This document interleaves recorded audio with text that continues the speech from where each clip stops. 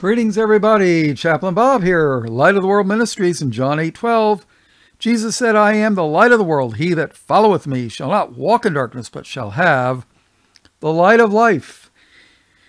This was sent to me, so I definitely cannot take credit for me. Asked me to make a Bible study on this, and I thought, yep, this is worthy. Sorry I haven't put out anything today. I've been so busy. I did my, it took me half a day or more to file for unemployment online. I'm like, it was a lot easier back in the day when you could wait half a day in an office to fill out some papers. This online stuff was horrible.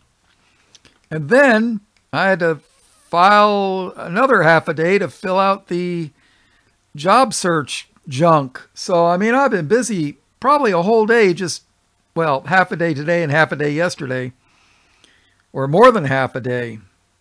It's insane. You know, you work all your life, and then the one time you need something from the government, they make it almost impossible to get. And then they'll probably find a reason to deny me anyways. Oh, you're too white. So, all right. So enough of my ranting and raving. But, excuse me. Here we go. Mount Moriah, most holy ground.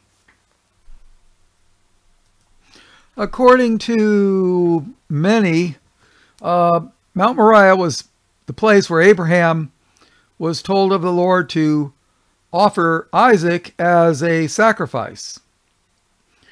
And David bought the threshing floor from Ornan the Jebusite for 50 shekels of silver and built an altar. Solomon built the great temple there. It was destroyed. And then 70 years later, the second temple was started to be built there. So, will there be a third temple? Well, that's Bob's thought. I think so, but that'll be for the man of sin. All right, so let me continue with this Bible study. Predestinated. For whom he did foreknow, he also did predestinate to be conformed to the image of his Son, that he might be the firstborn among many brethren. Romans 8:29. Moreover, whom he did predestinate, them he also called, and whom he called, them he also justified, and whom he justified, them he also glorified. Romans 8:30. Having predestinated us unto the adoption of children by Jesus Christ to himself, according to the good pleasure of his will. Ephesians 1:5. In whom also we have obtained an inheritance, being predestinated according to the purpose of him who worketh all things after the counsel of his own will. Ephesians 1:11. These are the four scriptures that use the word. The predestinated are the 12 tribes. That is who the whole Bible is written to and speaking to and about. That is who he called out of Egypt, his son. That is who he is talking about when he says, For ask now of the days that are past, which were before thee, since the day that God created man upon the earth, and ask from the one side of heaven unto the other, whether there hath been any such thing as this great thing is, or hath been heard like it. Deuteronomy 4:32. Did ever people hear the voice of God speaking out of the midst of the fire, as thou hast heard, and live? Deuteronomy 4:33. Or hath God essayed to go and take him a nation from the midst of another nation, speaking of Israel from Egypt, by temptations, by signs, and by wonders, and by war, and by a mighty hand, and by a stretched out arm, and by great terrors, according to all that the Lord your God did for you in Egypt before your eyes? Deuteronomy 4:34. And because he loved thy fathers, therefore he chose their seed after them, and brought thee out in his sight with his mighty power out of Egypt. Deuteronomy 4:37. For thou art an holy people unto the Lord thy God.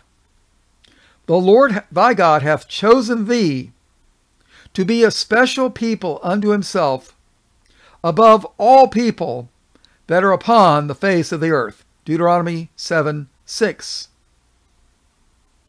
Bob's note here. Do you ever notice how much they hate Christians, the world, the news media? I mean, it's becoming apparent even to unbelievers. So, God hath chosen his people to be a special people above all people upon the face of the earth. Why does everybody want to come to Europe and America? Why is that? Highest standard of living in the world. Because at one time God blessed us. That's changing now. So let's keep reading. The Lord did not set his love upon you, nor choose you, because ye were more in number than any people, for ye were the fewest of all people. Deuteronomy 7:7. But because the Lord loved you, and because he would keep the oath which he had sworn unto your fathers, hath the Lord brought you out with a mighty hand, and redeemed you out of the house of bondmen from the hand of Pharaoh, king of Egypt. Deuteronomy 7:8. Hear this word that the Lord has spoken against you, O children of Israel, not the whole world.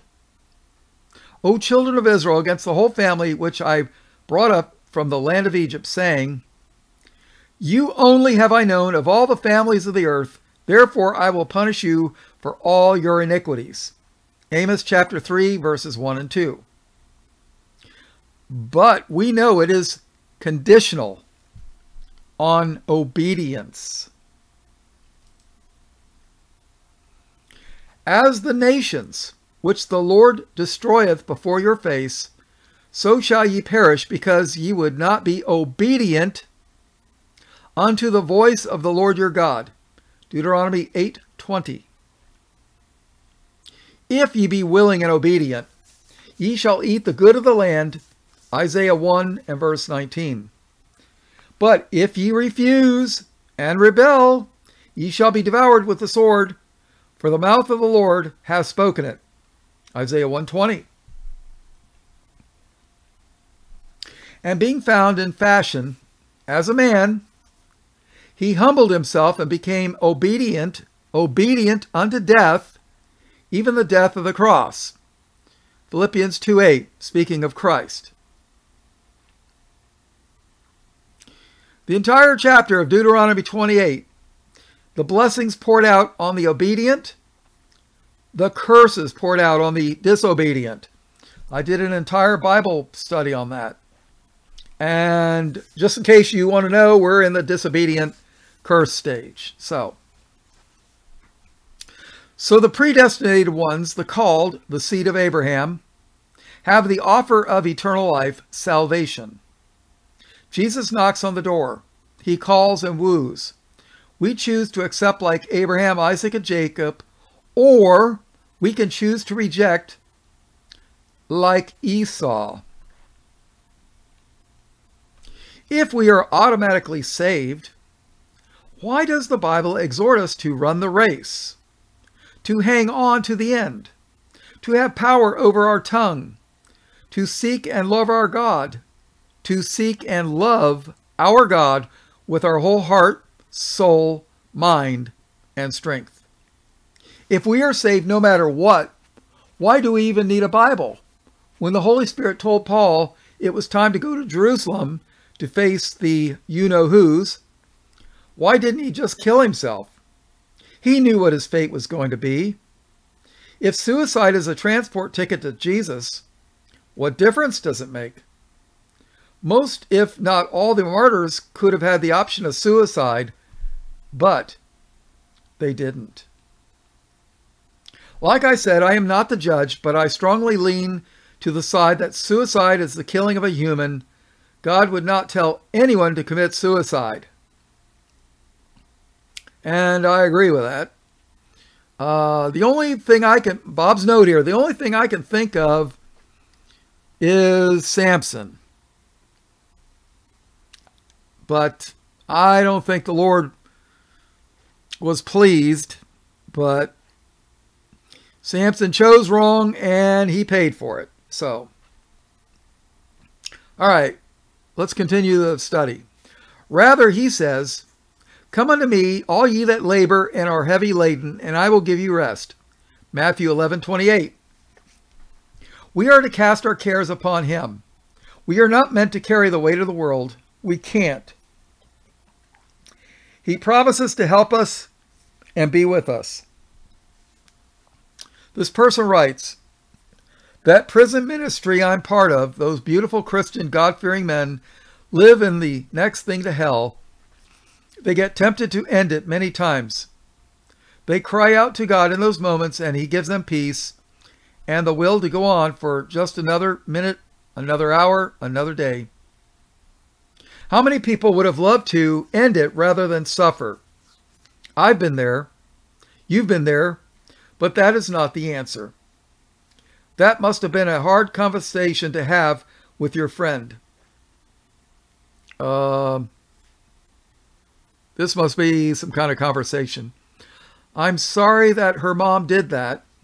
My cousin did it in around 1998. He left young children. I wish he would have turned to Jesus instead. I know he would be alive today.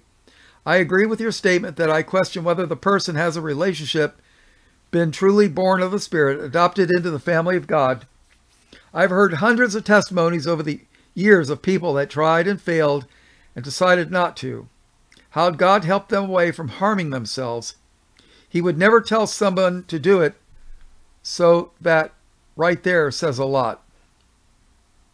Maybe I'm wrong, but that's my beliefs about predestination and suicide. Another way I could look at it is, I'm a Christian. I told my kids about Jesus. I hope that I predestinated them as a parent to also be a Christian, but they reject me and my Christianity. They had the chance to have eternal life, but they rejected it. That's how I see it. Many are called, few are chosen. Bob's note here. I could say the same thing about my family. I mean, seriously. All right, let's keep reading this. Even though Jesus said, ye have not chosen me, speaking to the apostles, ye have not chosen me, but I have chosen you and ordained you, that you should go and bring forth fruit, and that your fruit should remain, that whatsoever ye shall ask of the Father in my name, he may give it you. John 15:16. Accordingly as he hath chosen us in him before the foundation of the world, that we should be holy and without blame before him in love. Ephesians 1:4. You know, right there, that's Bob's note here. This right here is proof of election. You know, the whosoever will crowd, they're the ones that run off to Haiti and get killed, roasted, and eaten. But they don't believe this. Accordingly, as he, who's he? God, as he hath chosen us in him before the foundation of the world. Before the world was even formed, God had chosen us that we should be holy and without blame before him in love. Wow. Yes, he chose us, but we also need to choose him. It's a conscious choice.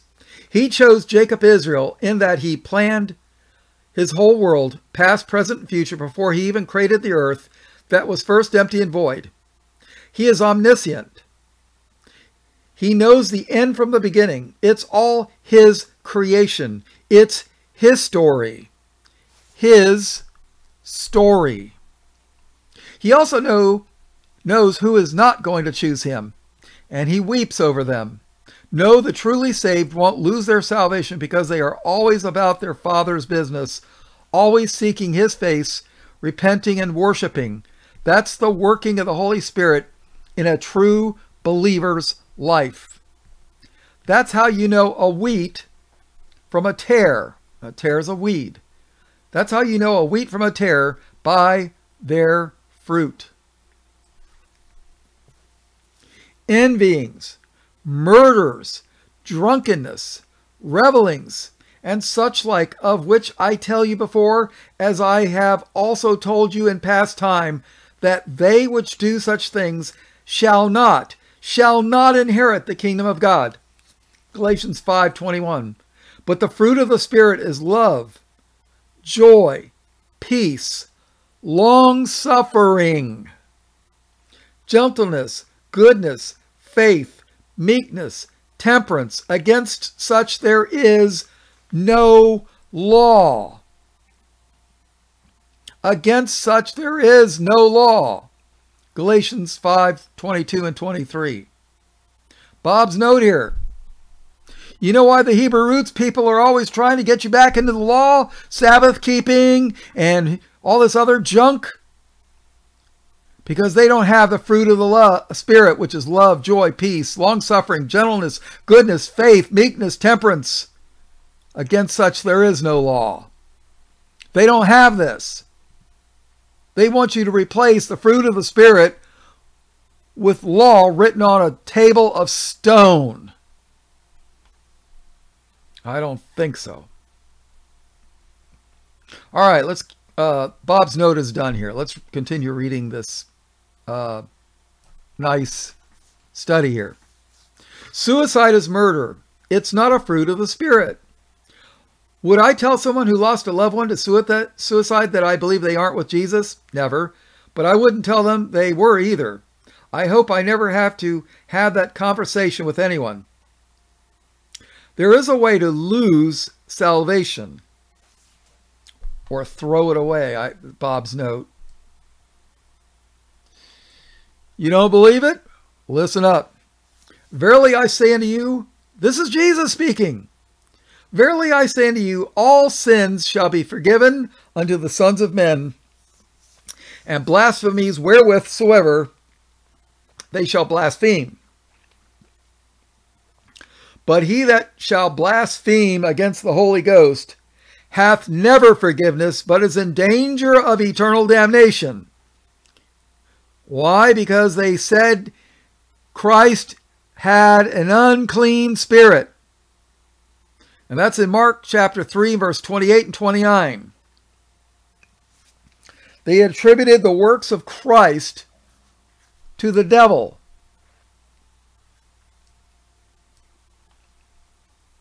For whosoever shall do the will of my Father which is in heaven, the same is my brother and sister and mother. Matthew 12:50. That's Jesus speaking. Not every one that saith unto me, Lord, Lord, shall enter into the kingdom of heaven, but he that doeth the will of my Father which is in heaven. Matthew 7:21. And I did an entire Bible study on doing the will of God. Many will say to me in that day, Lord, Lord, have we not prophesied in thy name? And in thy name have cast out devils? And in thy name have done many wonderful works? And then will I profess unto them, I never knew you. Depart from me, ye that work iniquity. That's Matthew 7:22, 7:23. Wherefore, whosoever heareth these sayings of mine and doeth them, I will liken him unto a wise man which built his house upon a rock. Matthew 7:24. And Paul says, and that rock was Christ. Yeah, and you're wondering why I'm going to do the Stone and Rock series. Don't believe it? Look at the parable of the 10 virgins in Matthew chapter 25. And the list goes on and on. Purchased. Fear and dread shall fall upon them by the greatness of thine arm. They shall be as still as a stone till thy people pass over, O Lord, till the people pass over, which thou hast purchased. Exodus 15:16. Remember thy congregation, which thou hast purchased of old, the rod of thine inheritance, which thou hast redeemed, this Mount Zion, wherein thou hast dwelt. Do you know what redeeming means? It means something that was sold that you bought back. You take a tool. You go to the pawn shop and say, hey, how much you give me for this tool? Oh, this is Bob's note here. And they say, oh, I'll give you 20 bucks. All right, well, I need 20 bucks. I don't have any money right now. I'll take it. Well, you do that on a Wednesday. Friday rolls around, you get your paycheck. You run down to the pawn shop after you've cashed your check, take the 20 bucks and give them another 5 for the joy of being able to borrow their $20 for a couple days. And you redeem your tool back. And that's what redeeming means. In the Bible, it was a little different, but you get the idea. Remember thy congregation, which thou hast purchased of old, the rod of thine inheritance, which thou hast redeemed, this Mount Zion, wherein thou hast dwelt. Psalm 74, verse 2. And he brought them to the border of his sanctuary, even to this mountain, which his right hand had purchased. Psalm 78, 54. Take heed therefore unto yourselves and to all the flock, over the which the Holy Ghost hath made you overseers, to feed the church of God, which he hath purchased with his own blood. Let's read that again. Take heed therefore unto yourselves and to all the flock, over the which the Holy Ghost hath made you overseers, to feed the church of God, which he hath purchased.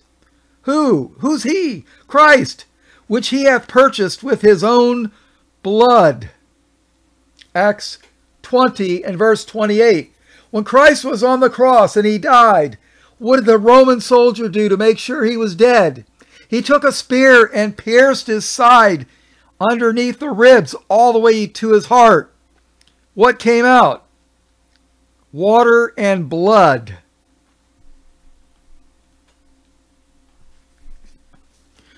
Which is the earnest of our inheritance until the redemption of the purchased possession, unto the praise of his glory. Ephesians 1:14.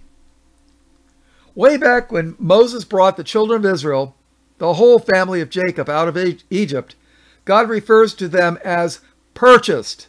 He already claims to have purchased this people. The descendants of Abraham, Isaac, and Jacob. The sons of Jacob, the 12 tribes, Israel. Then David in Psalms praised to his God to remember the congregation he purchased of old when they came out of Egypt. The family of Jacob were 70 people who went to Egypt to meet Joseph, and almost 1 million came out with Moses. Psalm 78 reminds us again that his right hand purchased the children of Israel. In Acts, those same people, the children of Israel, the literal descendants, seed of Abraham, Isaac, and Jacob, were purchased by his own blood. In the Ephesians, until the redemption of the purchased possession, descendants of the seed of Abraham, Isaac, and Jacob, his possession, who Jesus came to save. And thou, Bethlehem, in the land of Judah, art not the least among the princes of Judah? For out of thee shall come a governor that shall rule my people, Israel. Matthew 2 and verse 6. Bob's note here.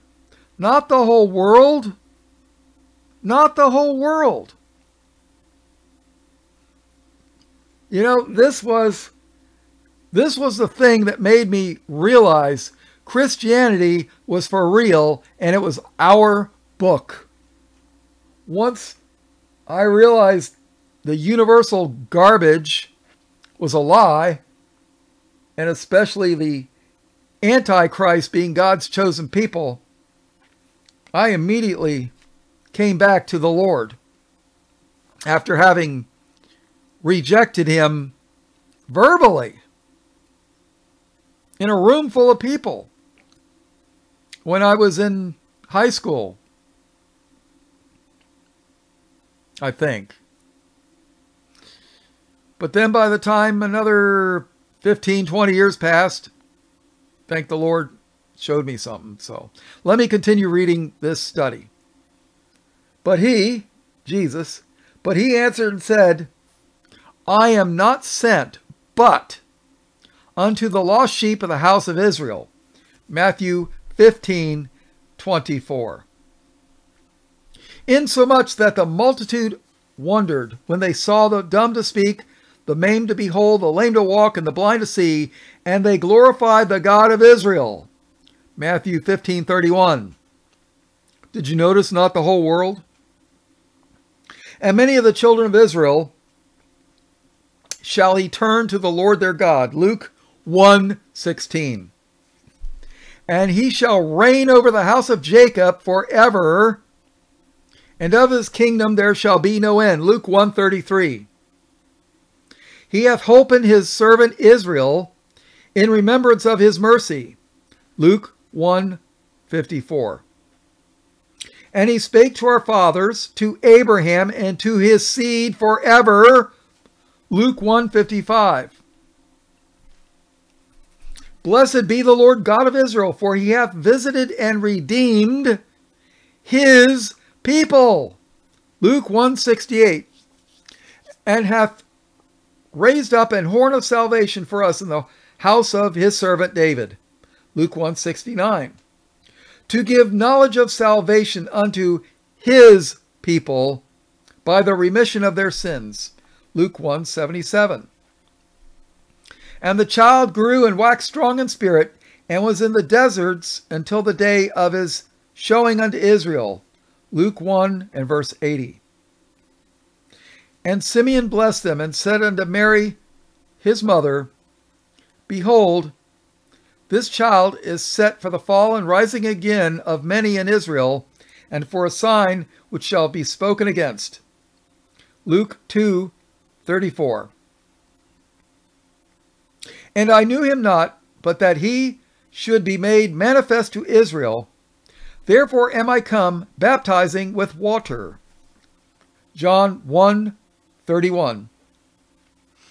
Nathanael answered and said unto him, Rabbi, thou art the Son of God. Thou art the King of Israel. John 1:49. Of this man's seed hath God, according to his promise, raised unto Israel a Savior, Jesus. Acts 13:23. When John had first preached before his coming the baptism of repentance to all the people of Israel. Acts 13:24. Therefore, it is of faith, that it might be by grace, to the end the promise might be sure, to all the seed, not to that only which is of the law, but to that also which is of the faith of Abraham, who is the father of the whole world? No, but to that also which is of the faith of Abraham, who is the father of us all. Romans 4:16. For I could wish that myself were accursed from Christ for my brethren, my kinsmen, according to the flesh. Romans 9:3. Who are Israelites, to whom pertaineth the adoption, not the Gentiles, who are Israelites, to whom pertaineth the adoption, and the glory, and the covenants, and the giving of the law, and the service of God, and the promises. Romans 9:4. Why would, Bob's note here, why would Paul be writing about Israel when he's writing to the book of the Romans in Italy, in Rome? Because some of them were Israelites. Duh. All right, let's keep reading. Brethren, my heart's desire and prayer to God for Israel is that they might be saved.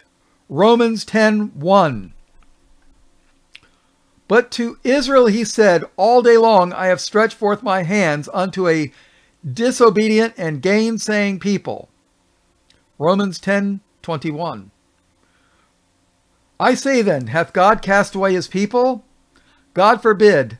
For I also am an Israelite of the seed of Abraham of the tribe of Benjamin. Romans 11 and verse 1. And of course, they want you to think that the Antichrist over in the Middle East are Israel. And yet they fulfill none of the promises that God made to Israel. Rather, they fulfill the promises. Well, let's see what promises they fulfill. Romans 11:1. That was the end of the study. Now I'm going to do a little commentary real quick. Now remember, God said he hated Esau. Obadiah chapter 1, verse 1. The vision of Obadiah. Thus saith the Lord God concerning Edom. And Esau is Edom. We have heard a rumor from the Lord, and an ambassador is sent among the heathen. Arise ye, and let us rise up against her in battle. Behold, I have made thee small among the heathen. Who are the heathen? Those that are not in Christ. Behold, I have made thee small among the heathen. Thou art greatly despised. Is there a group of heathens that are small in number that are greatly despised? Yeah, there is, but I can't tell you who they are. The pride of thine heart hath deceived thee. They're a very prideful people. Thou that dwellest in the clefts of the rock, whose habitation is high, that saith in his heart, who shall bring me down to the ground? Oh yeah. Who are heathens, small in number, and greatly despised. When you can figure that one out, you'll know who we are talking about. All right, that's the end of this Bible study. All blessings, praise, glory, and honor in Jesus' precious name. Amen.